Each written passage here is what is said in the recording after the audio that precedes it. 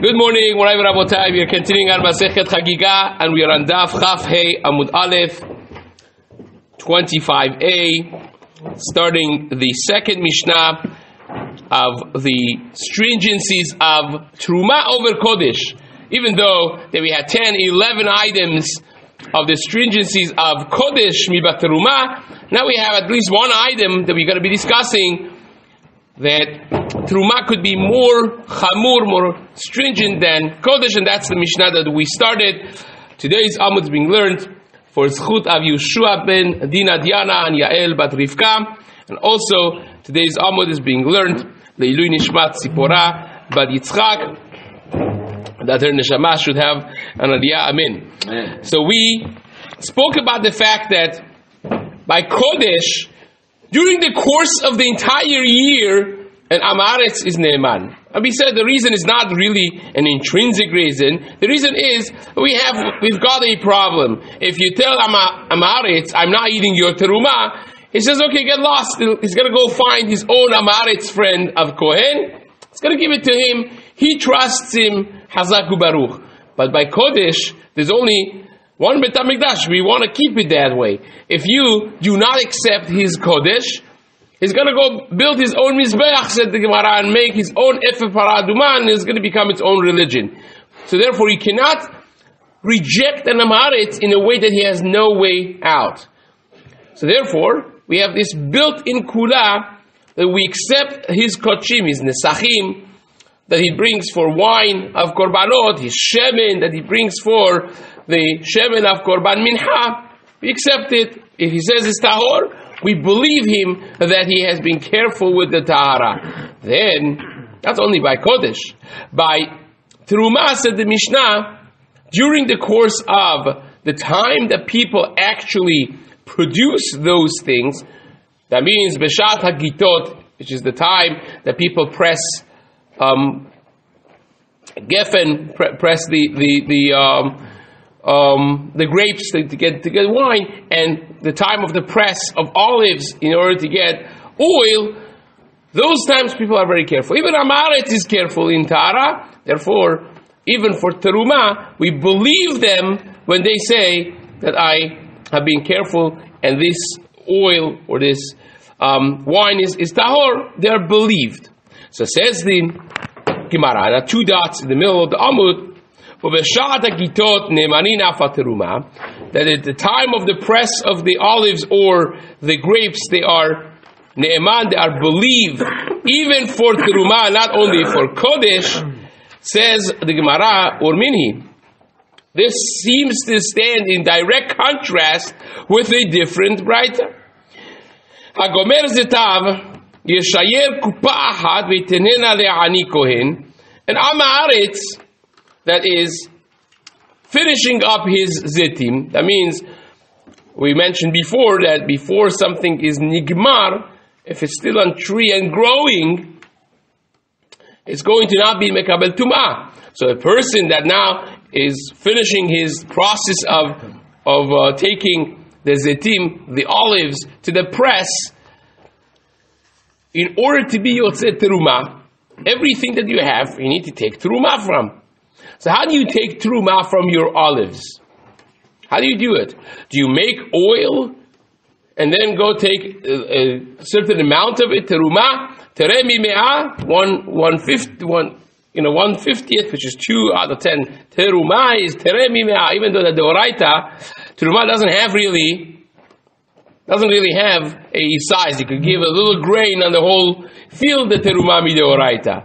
But there are 3 shiurim that Chazal mentioned, ayin yafeh, benoni, and ayin ra. Ayin yafeh is a person that gives 1/40th. Ayin ra is 1/60th, 1/50th is the benoni. So that's teremi me'ah, 2%, that would be teruma. So how do you do it? Do you make the oil and then take a little oil as teruma to the Kohen? Well, then the Kohen has to trust that whatever you did it right, and this shemen is actually tahor. Or if he doesn't trust you, if the Kohen doesn't trust you, what can you do to be sure that the Kohen is going to accept it? Well, you take all 98% of your olives, you take 98% of your olives and you press them, you make oil for yourself. And the other 2% of your olives, you don't press. You take it to the Kohen, you say, Chazaku Baruch, you see over here, I didn't touch it, it hasn't touched water, it's fresh olives off of the tree, you do your own thing. And the oil that you make out of this, part of it you take as my teruma, and then that will be Yotze teruma. That would be if the Kohen would not trust me, the Amaretz. So what does the Braita over here say? It says they have Amaretz that has an olive field. The way he has to do teruma is the second one. He takes his olive to the press, and then a part of it he leaves over. He takes it to the Kohen. He says, Haham, look, no water has come upon these olives ever. You could tell. Here it is. And he makes the oil, and he takes teruma for me, the Amaretz, which means he doesn't trust me. So if you're telling me, B'Shad HaGitot, that when I'm pressing olive in that season, every Amaretz is trusted, we're talking about Shad HaGitot. I'm taking my olives to the press. I should be Ne'eman based on our Mishnah, right? So you see that Amaretz, even B'Shad HaGitot, is not Ne'eman. Now we've got a problem. Our Mishnah says Amaretz is believed in the time of the press, the production season of olive oil and wine. Every Amaretz is Ne'eman. And then you see from here that even in the time of the press, the season of getting olive oil, the Amaretz is not believed. He has to take the olives to the Kohen. You see the serious problem over here. Says the Gemara, Amar Rab Nachman lo kasha. It's not a question. Ha becharpi, ha be'alfi. So why? You think whenever an Amaretz decides to bring his olives to the press, is going to be a Shad HaGitot? No, it has a season. It has a season when the majority of people are bringing their olives to the press, and then there is always the Persian time, right? All those people who are running late, they're coming like a week after everyone finished, they say, oh, is it still open, right? That's after, when a person comes late and the majority are done, that's no longer considered Shad HaGitot. We don't trust this person. Even though that for him is Shad HaGitot is not subjective, it's objective. That's when people are bringing their olives, their grapes to the press. If you miss that window, even though that for you is Shad HaGitot, for you is the time that you are pressing, you are doing your grapes or your olives, it's no longer trusted. So says the Gemara, Amale Rav Ada Ba'ava Kigormai, tell me, who is considered late? Says, I know my family sometimes brings it a little bit late. Is that considered late? What's late? It says, the Gemara, he answered him, the ultimate answer. It says, Ke'otan shel bet avich. Exactly, like your father's household, when they bring it, that's considered late. If your father would have been an Amaretz, we would not have trusted him for the teruma, even B'Shad HaGitot, but in the time that he is pressing his olives, is late. You miss the window of the majority of people who bring their olives, their grapes to the press. You have lost that window of time that Amei Haaretz are believed. Again, we saw this a little bit yesterday, last year as well. You remember that we spoke about the fact that if Amaretz is late, he missed the window, he comes there, he says, oh, sorry, Mehila. He says, what do I do? I said, you could bring it next year. The same barrel you leave it for next year is a window Chazal made, even though that logically it may or may not make sense for this specific barrel, because you could leave it until next year, migu that you're believed for the new ones, you could be believed for the old one if you say that I kept this completely out of touch and tahor, you will be believed. So says the Gemara, Rav Yosef Amar Begilil Ashanu, he answers a different answer. You remember how we said that by Kodesh, in Yehuda you are believed, in Galil is a problem. Because you have a Ritzuah of the Eres, land of Kutim, in Galil, which will become a trouble, a problem. So says the Gemara in the second attempt, the second answer, the Teruma also has the same thing. That in Yehuda they are believed, in Galil they're not believed. So where you have this second Braita that talks about a Amaretz having to give the actual olives to the Kohen, and he's not believed even in the time of Gitot, in the time of the olive press, he's talking about Galil. Had it been in Yehuda, that's our Mishnah.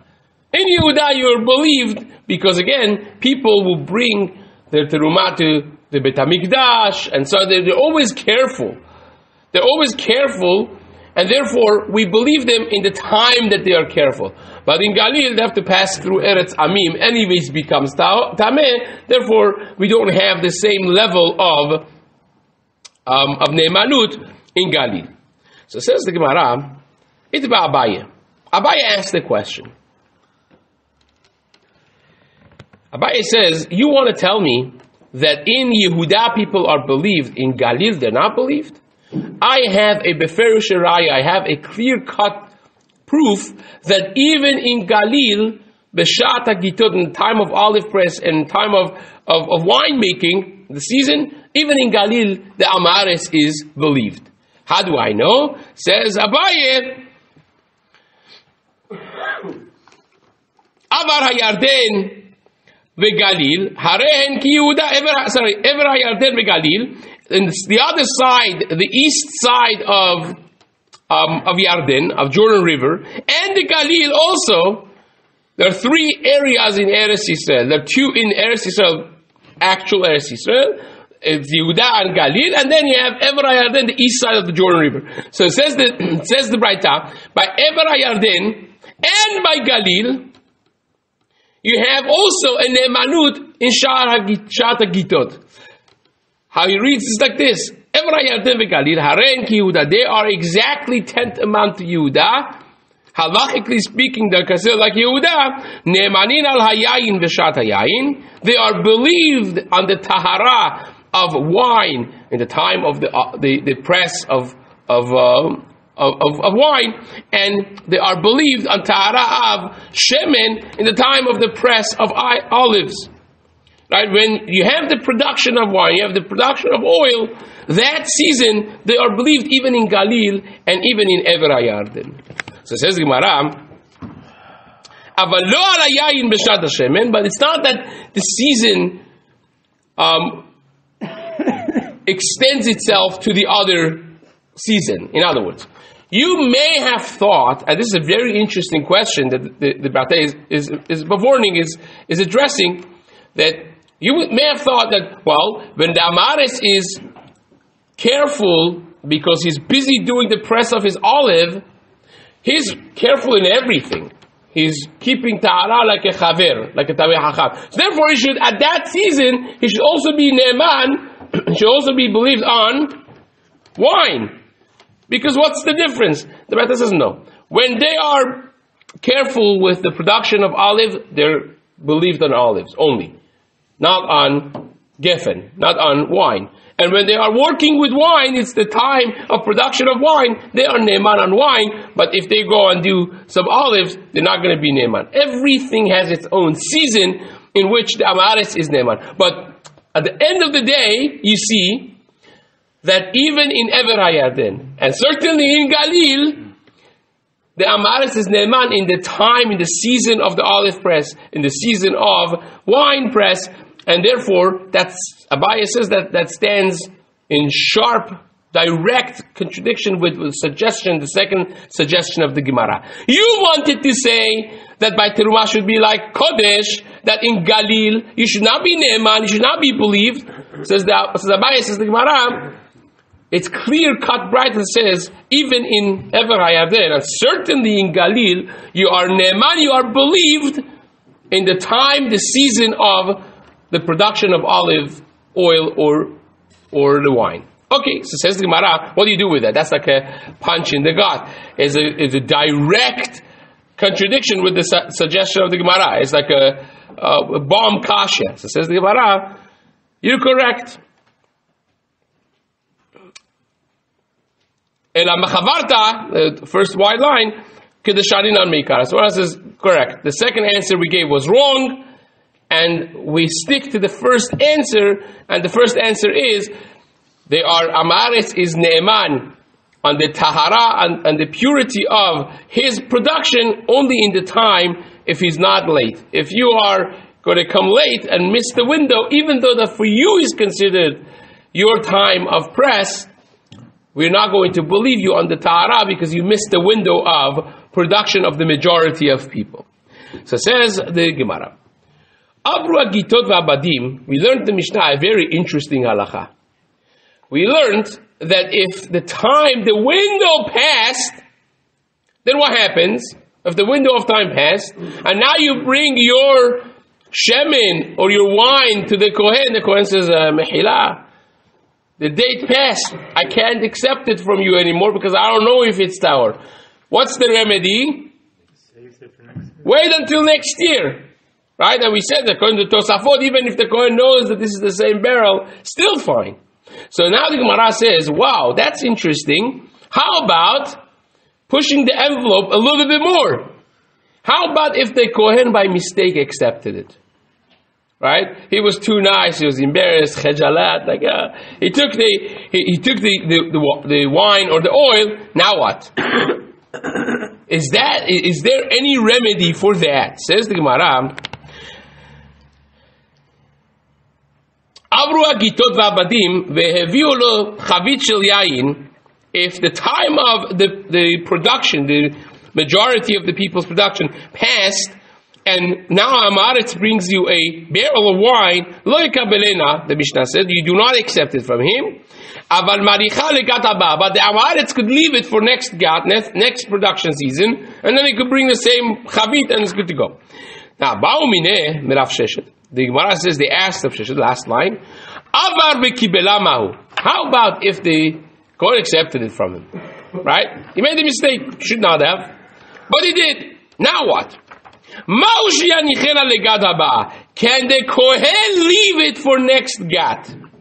Can the Kohen leave it for the next season? I say, well, I could have told him to bring it back next season. So what? I accepted it. I'll leave it for next season. Is that okay or not? So says Rav Sheshet, Amar lehu tenitua. It's a Mishnah. We learned this. How did we learn this? Because says the Mishnah in Masechet Demai Perek Vav Mishnah Tet, Chaver v'amaretz she'arshu et avihem amaretz. Imagine two brothers inherited the estate of their father. The father passed away. The father was amaretz. And the sons, one of them comes to Amud Yomi, one of them doesn't. One of them is Haver, one of them is Amaretz, Nebach, unfortunately, right? So what do you do now? Well, he left a whole lot of estate, and anything that is Ra'ui lekabel tum'ah, you ought to assume that is Tameh. Anything that is not Ra'ui lekabel tum'ah, he never got wet with those 7 different types of liquids, didn't become tameh, so his flour is good to go. So how do you divide the assets? How do you divide the estate? Now let me give a little preface here. There is an entire sugya called Yesh Berera, En Berera, one of the most sophisticated and deep concepts throughout Shas. And we're certainly not going to get through the core concept of Berera right now, but for our purposes, sometimes retroactively you could say, well, this is my portion of inheritance, and that's your portion of inheritance, right? Sometimes you're allowed to say, well, we inherited the entire estate, but this was my part. In retroactively we could say, oh, this is my part, that's your part. Sometimes you can't do that. And here is a problem, because if I am a Tameh Hacham, and my brother is the Amaretz, if I have a portion, myself, of something that's Tameh, even though that he doesn't care about Tumah, if I give it to him to eat it, my portion, I switch it with his portion, right? I say, oh, I like these things that you have, can we swap the things? So for him, it doesn't make a difference. So he says, yeah, sure, why not? and now I give him something tameh, and I take something tahor, I'm like, hazak baruch, now I could eat this. And he's going to go eat that. What is that problem? Problem of, lifnei aiver lo titen michshol. You're not supposed to put stumbling block in front of a blind. Surprisingly, some Rishonim hold when the pasuk says lifnei aiver lo titen michshol, the Gemara darshins this, they shouldn't give etzah she'ena hogenet. Shouldn't give a bad advice to somebody. So if you give bad advice to someone, or you make them transgress something like this, you're certainly in transgression of a biblical prohibition. But according to some Rishonim, if you put an actual stumbling block in front of an actual blind person, you may not be over on this, because the Gemara darshins get it. When someone is blind in a matter, you don't make them stumble. So this guy, brother, is blind in this topic. He doesn't know Tumah from Tara. And if you tell him that swab, it says Chazaku Baruch. How much? And he's going to go eat that. And I caused him to eat something that halachically is Tameh. So that's Lifnei Iver Lo Titen Michshol. So I'm not supposed to swap with him something that is my helek for his chelik. Something that's my portion of inheritance to something that's his portion of inheritance. Now, that's block number one, concept number one. Concept number two is, when somebody dies without clear direction of their estate, every bit of their estate, every bit of their assets is divided to everyone that halachically inherits them. And then, by the way, once we add this opening of parentheses, every person should sign a halachic will before they pass away, because it becomes very complicated after death.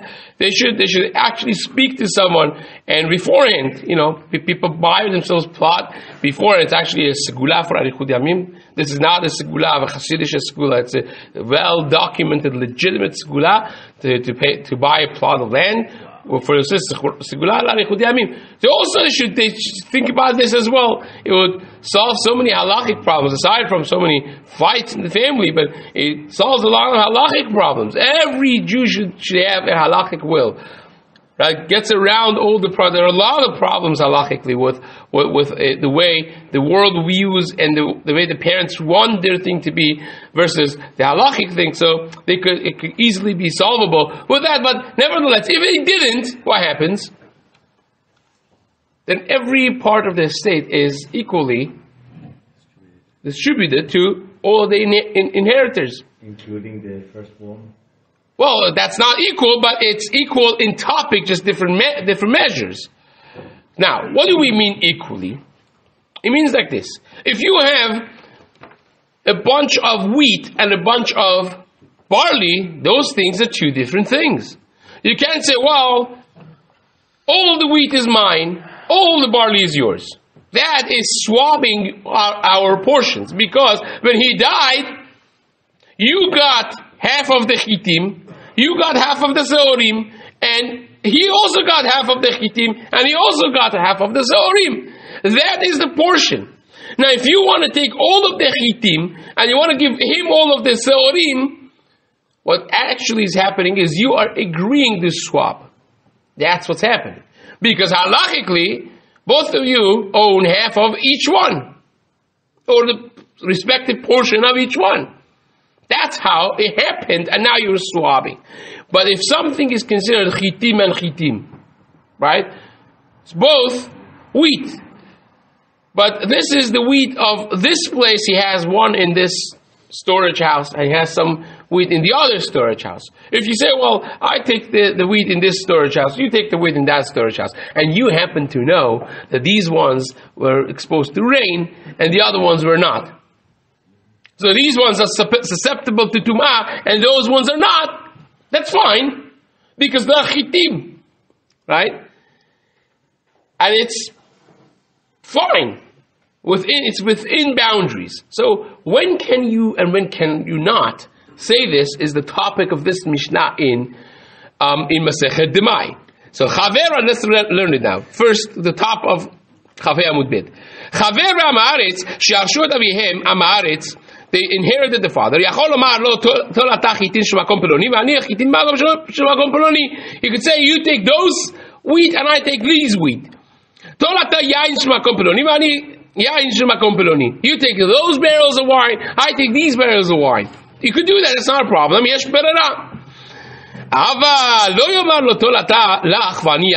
can't say you take the wet ones, I take the dry ones. You can't do that, because those are different, and you have inherited equally half of lach and half of yavesh. Now if you're swabbing them, then you will be in deep trouble of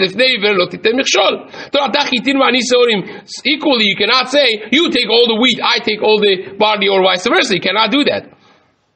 So what do? V'tani Allah, we learned on that Mishnah in Demai, Oto Chaver, that Talmid Chacham, Soref halach umaniach et hayavesh. The part of lach that he inherited, which is tameh, his father was amaretz, he can't use it. What do you do with that? You burn it. You have to burn it. What's the obvious question? Why can't you just leave it until next Shat HaGitot, next time of production? I say, well, my father would have been believed on the tahara of these ones, next Shat HaGitin, and then I'll use it. Right? So if I have a barrel of wine that the father left, it's true that now is not the time of press, but I will wait 6 months until the time of wine production, and then it will be tahor. Why can't you do that? Says the Gemara. So therefore, the Gemara wants to prove that you see the question he asked in the Gemara, that if the Kohen by mistake accepted the barrel from the Amaretz, you can't say wait until the next time and it will be good. You can't say. That's the Gemara's attempted proof. It says, you're assuming that they're Tameh already, or you know they're Tameh already? No, if you know what Tameh is, you're assuming. Satam. It's like a Chalaf Stam, right? You don't know what it is. If you know it's Tameh, so then it doesn't become Tahor because it goes through time. So why is that a Lifnei? Why is that Lifnei for the other brother? Because you ought to assume. Right?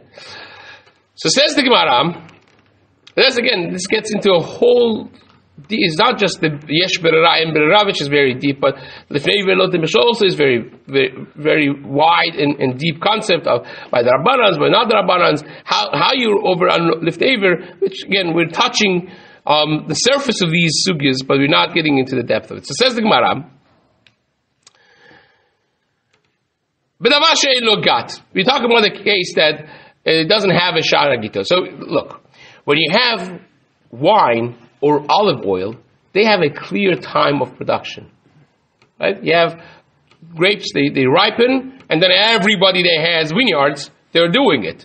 There's a clear season for it. Right? You have olives, they ripen, you have a clear season of olive press. But a lot of things don't have a clear season of press or production. For instance, shchar timarim. You want to make alcohol out of timarim, out of dates. Dates, you can leave them for whatever you want. You can start whatever you want to make shchar timarim, because timarim don't go bad. So if the father left shchar timarim, that's what we're talking about. Right? You can't leave it until when? There's no clear time. So Gemara pushes back and says, no, maybe if it was wine, maybe if it was olive oil, maybe it would have been good to leave it. So it says the Gemara, leave it until one of the shalosh regalim, because we mentioned that shalosh regalim every amaretz is also ne'eman. Gemara says we're talking about the case of something that is not going to stay fresh and survive to the next regal. We talk about right after Sukkot, next void is going to be Pesach 6 months from now, and therefore it's going to go bad. All those things you have to burn. So therefore, basically the Gemara falls off of that proof. So says the Gemara now, Ve'im Amar, Hifrashti letocha revi'it kodesh ne'eman. The next part of the Mishnah was that even though that the Amaretz is not ne'eman on teruma, we mentioned that the Amaretz is ne'eman on kodesh when? During the entire year. How about if the Amaretz brings a barrel of wine, says, well, this is like teruma or whatever it is. But I also by mistake put a revi'it, a whole cup of wine of kodesh, also got mixed in this. Then not. Do we say because he is ne'eman on kodesh, he should be ne'eman on the entire container? Because a little bit of it is kodesh, and on kodesh he is ne'eman? Or do we say, well, this little bit is batel berov, batel b'shishim. And once you're not ne'eman on teruma, you're not ne'eman on kodesh either. The whole thing should be tameh, even though that if kodesh was alone, you would be ne'eman. Which one do we say? So says the Gemara, Tenan Hatam, we learned in the Mishnah in Masechet Pesachim, this is in Gemara in Daf Study Bit, Modim Bet Shammai u Bet Hillel, shebotkin le'oseh Pesach, ve'en botkin le'ochle teruma. Now, let me give a little preface on this, and then we'll pick this up tomorrow. A person that goes to bring Korban Pesach, sometimes you have to pass through an area of Tum'ah D'Rabbanan. What's the area of Tum'ah D'Rabbanan? You have something called Bet HaPras. Bet HaPras is an area that we know once upon a time he had a kever, he had a corpse buried there. And then it was necharash, Bet HaPras, necharash. Somebody plowed the land. Now, nowadays, you dig 6 feet down. Back then it was not like that. They dug a little bit, they put the body there, they covered it, and zil. And then a few years from now, somebody by mistake took a plow and plowed the land. Chazal made a gezerah d'Rabbanan that within 100 amot of surrounding that area is called Bet HaPras. Now, we have a Bet HaPras shenechrash sadeh shenechrash ba'kever, which is what we call, and then you have a sadeh shenevad ba'kever. Now, you know, somebody was buried there. We don't know where he was buried. We know it's in this land.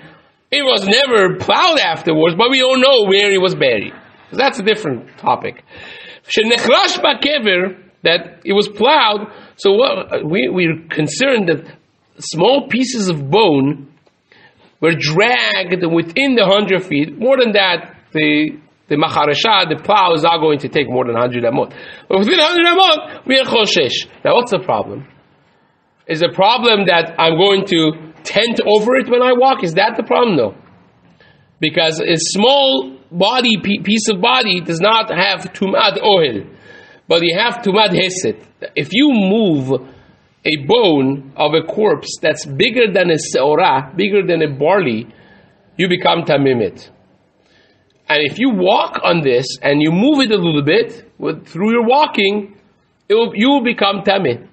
So there are two ways. Either you have to sweep it and make sure there's nothing on the surface that will be moved with you walking, or you have to have nidash. You have to have a place that people have walked so much on it that either all the bones will break to small particles, smaller than seorah, or they will be pressed into the ground that if I walk on it, I'm not moving it at all. It's just pressed part of the ground, and therefore I'm not moving anything. I'm just walking on it, which doesn't have tumad ohel, and because it's not going to move, it doesn't have tumad hesed. Now, the Gemara is going to deal with this piece of the Gemara in Masechet Pesachim, whether or not if I'm going to bring Korban Pesach, I have to check, how do I get through a land like that, and the comparison of that with other areas of halacha for teruma, for a Kohen that's going to eat teruma, which Bezrat Hashem will continue in the days to come.